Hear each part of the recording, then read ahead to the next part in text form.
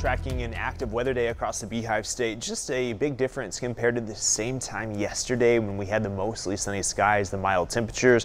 Today there's a chance for thunderstorms pretty much across the entire Beehive State as we have a cold front tracking into the region. And this is a brand new update from the Storm Prediction Center indicating not only is there that potential of thunderstorms from Salt Lake down to Nephi, Beaver, St. George, but there's actually a severe risk for northeastern parts of Utah, a level 1 out of 5 or a marginal severe risk this afternoon and evening. This does include Vernal, so the far northeastern parts of Utah are included within that marginal severe risk. There's that potential for some brief heavy rainfall, cloud to ground lightning, gusty winds, and pocket change size hail with any storms that develop. And there are some storms that are getting going out ahead of that cold front. You can see that orientation of this line from northeast to southwest across the state.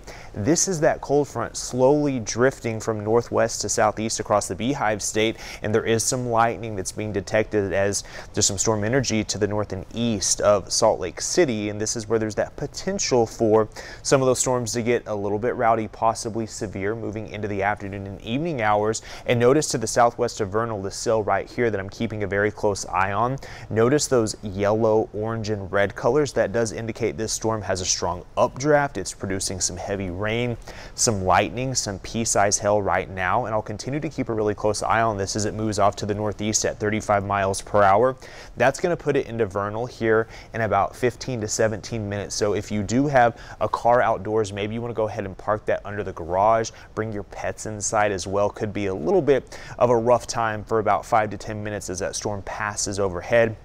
Again, that's about 15 to 17 minutes out from Vernal, and there is that storm energy in place for this part of the state where it could become severe. So I'll continue to keep a really close eye on that. Notice that there has been a lot of lightning with that cell as it's tracked from Duchesne all the way up toward Vernal. That's the only strong storm right now, but there is that potential for some rain and isolated storms for Salt Lake, Ogden, as well as Provo this afternoon, and that will continue into the evening hours, but the coverage should go from scattered to widely scattered and isolated later this evening as that cold front continues to slip south. And then moving into tomorrow, only widely scattered activity is expected.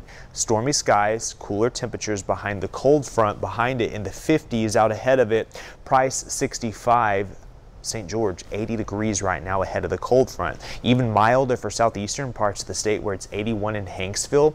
Moab is 79 degrees. Moab should see highs in the low to mid 80s. It's going to be a struggle to even touch 60 here for the Wasatch Front. St. George staying below 90 this afternoon, the first time in 7 days. So the activity does shift farther south and farther east as we move into the evening hours as that cold front moves from northwest to southeast. So moving into tonight, that favored zone will be from Vernal to Moab to see some of the rain chances. Southern Utah, St. George, a couple showers possible today.